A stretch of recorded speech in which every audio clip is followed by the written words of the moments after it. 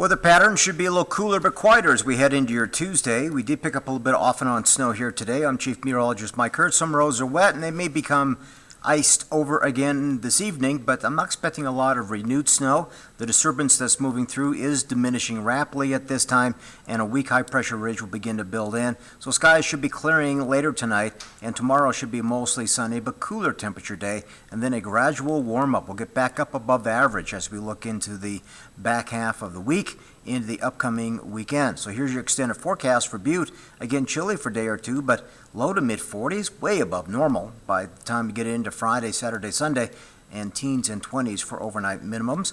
For Bozeman, mid-30s tomorrow, but warming into the low to mid-40s, even upper 40s by this weekend with upper 20s for overnight lows. Those are both the high and low are above normal. And for Dillon, kind of leveled out in the 30s, but we'll try and get you in the mid to upper 30s, maybe a lower 40 by the weekend with teens and 20s at night.